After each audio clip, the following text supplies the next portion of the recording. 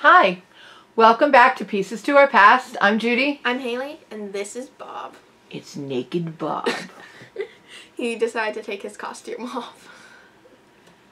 It was getting a little stanky.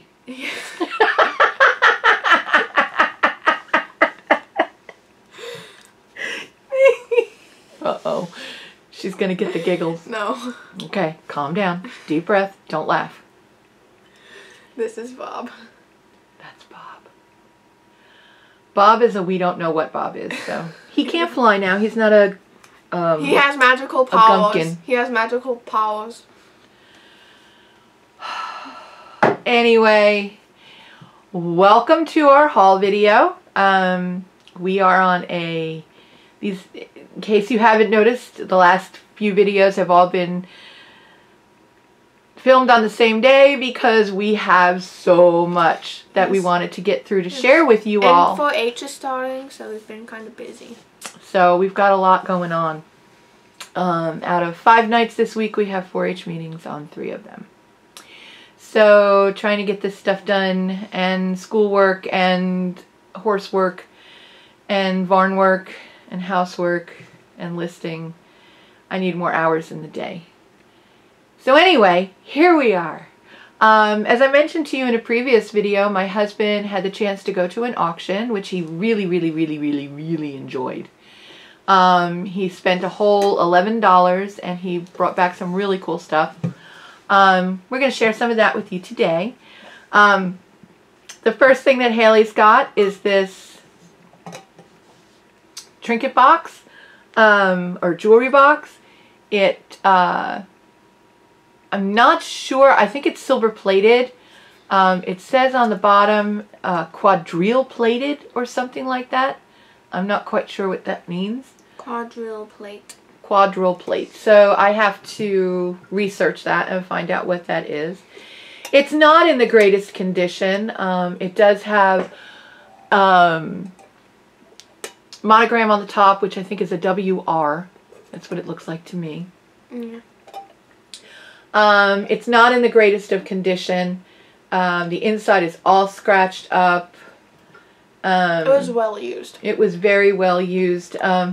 I probably will not put this up on eBay. I don't think it's in good enough condition to sell. Unless somebody out there is interested in it, let me know, and we can work a deal. But I really don't think I'm going to put this up on eBay. I'll probably it'll go in the donation box. Oh, excuse me. But I'm sure it has some good history to it. I just wish it was in better condition. It's a shame. Also in one of the box lots that he got was this antique lock. There's no key. It's not marked in any way that I can see. I haven't done any research on it. I don't know if they made reproductions of these. I don't know how to tell if it's real or not. So if anybody out there has any information on that, please let me know. I was going to take some pictures of it and throw it up on Jocelyn's Facebook group and see if anybody up there could give me some information about it, because that's way out of my wheelhouse. Next. This, however, is in my wheelhouse. As you can see, this was in box lot 400. It is a ginger jar. It does have its lid. I don't know why Haley took it off. So that doesn't fall off? Well, there. It does have its lid. It is heavy as all heck. Even the lid's heavy.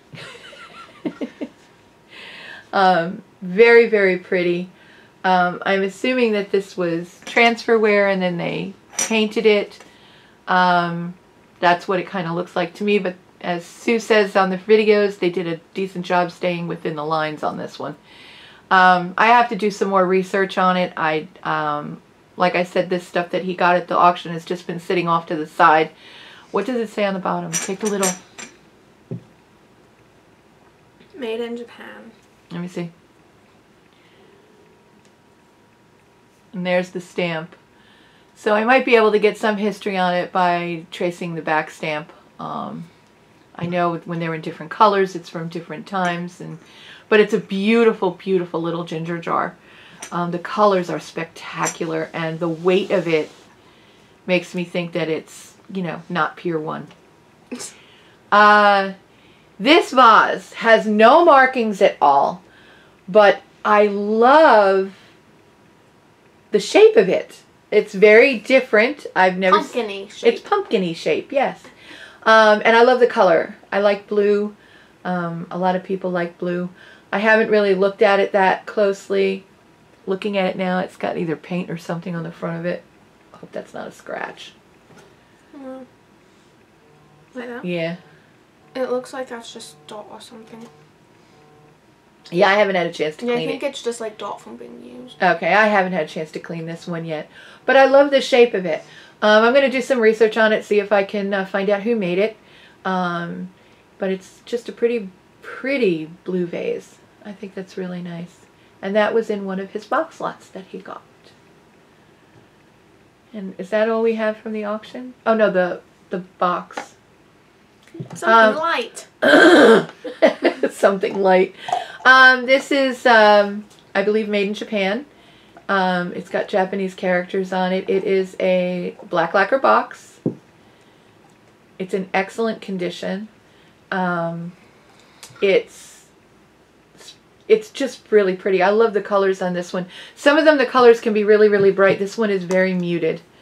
And then it's got this beautiful, I think this, I don't know what kind of flower that is, but it's pretty. I like it. Pretty flower. So don't look at the dirt. Haven't had a chance to clean it yet. But that was also in the box lot. So that will eventually make its way up onto eBay, I'm sure. Okay. We live in Florida, and back in the day, there used to be a place called Churchstreet Station in Orlando. And it was a nightlife district that this gentleman developed to kind of mesh with the daytime kiddie activities of Disney World, and then the adults had a place to go at night. There were different restaurants and bars and dance clubs and things like that. And this is a mug. It says Churchstreet Station, Orlando, Florida on the one side. And I believe the other side is the Cheyenne Saloon. Yes. Cheyenne Saloon and Opera House. I'm not sure, but I think that that is still there. I have to research it a little bit more. Churchstreet Station, as we knew it, is gone. When Disney opened up Pleasure Island back in the 80s, it kind of took a lot of Church Street's business away from it, because it was Disney's nighttime venue for adults. And then Universal turned around and they opened City Walk, and that was the final nail in Church Street's coffin. So this is a nice heavy goblet. I mean, it is heavy. It's probably over 2 pounds. It's going to be a 3-pound ship. It was $150. Yep. And then there was this one there. 50 cents. This was also from the same, I guess the same collector dropped these off. This is Churchstreet Station. And on the back of this one is Apple Annie's. I don't know if that is still there or not. But I will do some research on that. This is a really nice goblet, or wine glass actually. It's a nice souvenir cup. It really is, for somebody who remembers Churchstreet Station in its heyday. It was a lot of fun. But Pleasure Island was better. And now that's gone. Does anybody out there remember the Adventurers Club? Okay, come on, say it with me. Kungaloosh. Please, somebody, comment below if you remember the Adventurers Club. And the Colonel. And Pamelia Perkins. Okay, I'll stop. Okay, I'm back. It's been a long day. And it's only 1 o'clock. Hubby picked this up. I have not researched this one either. I think it is an open sugar bowl. It doesn't look like it ever had a lid, because usually when something has a lid, it's got scratches on around the edges, and this does not. It is really pretty. I love it. I love the color. It's off-white. It's that ivory color.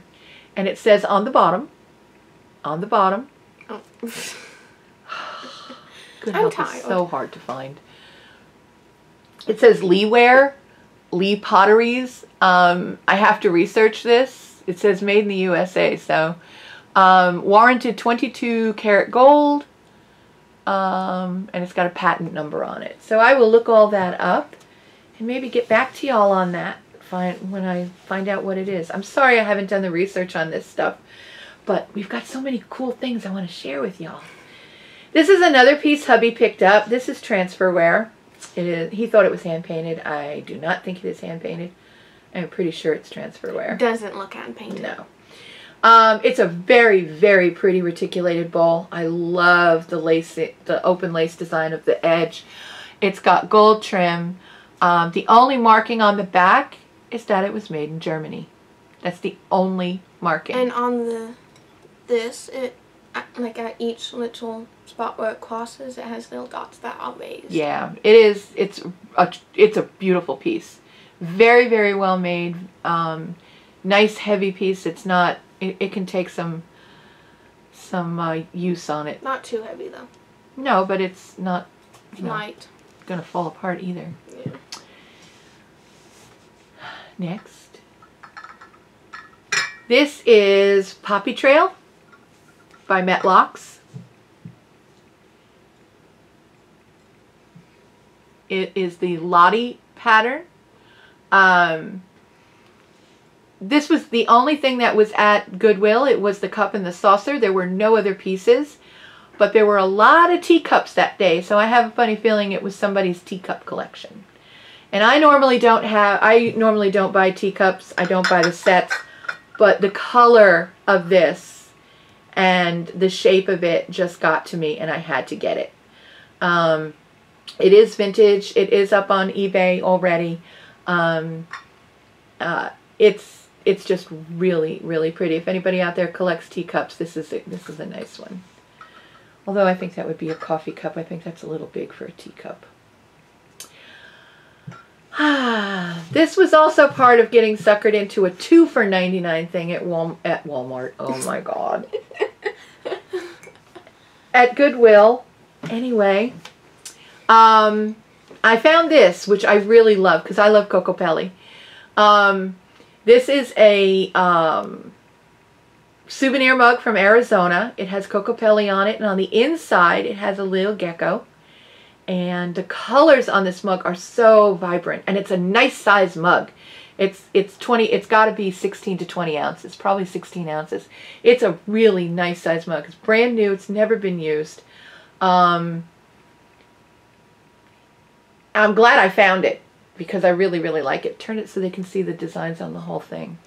On this side, it's got a cactus with the sun.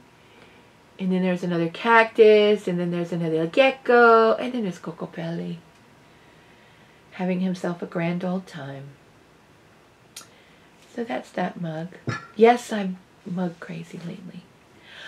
Okay, who's ever traveled I-95 from New York metropolitan area or the Northeast down to Florida? How many of you have stopped at south of the border in South Carolina? Come on, you've all seen the signs, you've all seen the billboards. This is a mug from south of the border. I don't think it's old, I think it's rather new.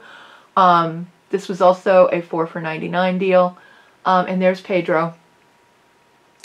And if any of you remember traveling I-95 to get to Florida, you'll remember the dozens and dozens and dozens of billboards with their horrible, horrible puns on them about south of the border. South of the border used to be really, really cool. I haven't been there in years because when we moved to North Carolina, we didn't go that way anymore. We went 85 to 28 or something like that and then cut across. And of course now being in Florida, we're just less than 2 hours from Mickey's house. So, but I have heard that it's gone downhill a little bit.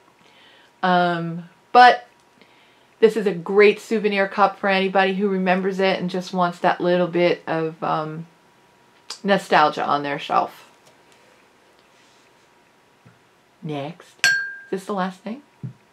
Yes. What? You sound happy. I'm You sound happy. You don't like doing videos for the people Yes, I anymore? do. Yes, I do. You're so mean. No, I'm not. Okay. This piece. This is bone china. You can tell it's bone china just by looking at it. Hold it up to the light and you can see through it. It is a beautiful, beautiful cup. It is, I don't remember what it says on the bottom. It is David Michael China, Staffordshire, fine bone of china, made in England. I don't think it's Okay, I terrible. cannot hold this. Okay, that's fine. You got it? There. Okay. I don't think it's terribly old. It is transferware. I don't think it's hand painted. But it is just beautiful. It was sitting on the shelf. I think I paid 50 cents for it, which blew me away. Thing is gorgeous. Oh, I know what we can show that we haven't shown on camera yet. Give me a sec, folks. Haley, entertain the people. Bob. No, not Bob. Really? Bob. Yes.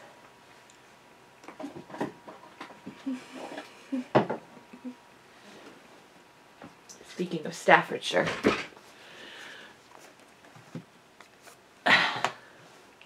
Hello. Okay. We got these at the Humane Society. They are already up on eBay. This is a set of Staffordshire china. Porcelain china. Staffordshire is not porcelain, it's china, right? Those are screw-on earrings. And then here's the brooch.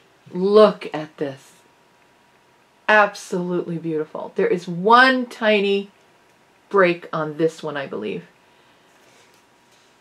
I had to search for it. It's I see it. It's on the leaf. On the leaf. Yep. But it is absolutely beautiful. Absolutely. And we found these sitting in the case. They are in their original boxes. They're right next to the necklace. Oh, the necklace she wants so bad. It's a mermaid. A blue mermaid. Like my two favorite things. Okay, I'll have to put that in the lid. We'll show them the lid of that. Denton china, I guess it is. They're both in their original boxes. That's the one set. And then this is the other set. Staffordshire floral bone china. Yeah, they're bone china.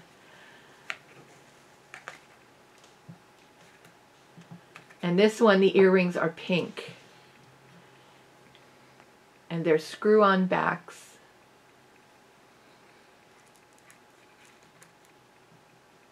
And then here's the pin for this one. And this one is perfect. There's no breaks on this one at all. I have these on eBay in a lot together. I think I have them at $18 plus shipping for... I'll put them... You got it? Okay. I think I have them at $18 plus shipping for the two. They're just gorgeous. They're probably from the 60s. I would think, judging by the backs of the jewelry. Excuse me, but I just wanted to share those with y'all. I had posted pictures of those on Jocelyn's Facebook group, and I just thought they were so pretty. And there's the boxes. The price tag's still on this one. Is it really? Yeah. I have to take the price tag off. I paid $3 a set for those. So, here's Bob again. Anyway. So, thank you for joining us again today on another one of our crazy, so not professional videos. What are you doing with Freddie? He gets to say bye today. Oh, Freddie gets to say bye. Hi, Freddie. So that's it. Like, subscribe, comment, and ring the bell for notifications. Check out the links to our eBay store in the comments below. And check out the link to our Facebook group, which I have a special going on in there. Salt and pepper shakers, $5 a set plus shipping. And my shipping is very reasonable because I only charge exact shipping. So, everybody have a great day. Bye. Freddie says bye. Toodles!